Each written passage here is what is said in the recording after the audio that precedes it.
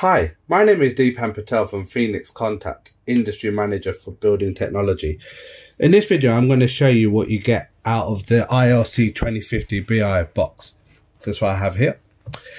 First of all, you see that there is a label. This tells you what the serial number is, the date, the version number, and the host ID or HID number that you need in order to license the Niagara software for the controller.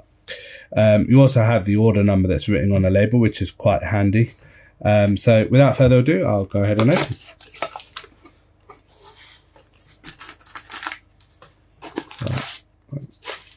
Well packaged. Here's the ILC 2050 BI controller here. You have 4 Ethernet ports, which each 2 ports has a network card. So there's 2 network cards on the board. You have a diagnostics port here. You've got 2 RS485 ports.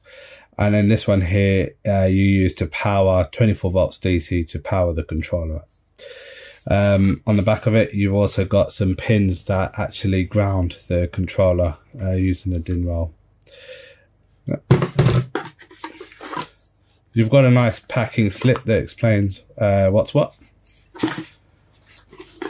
You've got a side plate as well. So this basically, when you are connecting your modules to the controller, once you finish, then use a side plate to basically protect these gold pins that you see here. So it'll be like that when you finish with that. You get these 2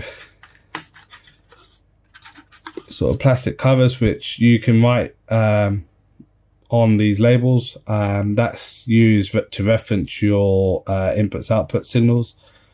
So you just grab one of them like that, so you just clip it. You can flick it up, so feed all your wire. The wire can be going sort of downwards. The controller can be mounted vertically or horizontal, and that creates a nice little cover so that you can see what signals are coming out of that particular module.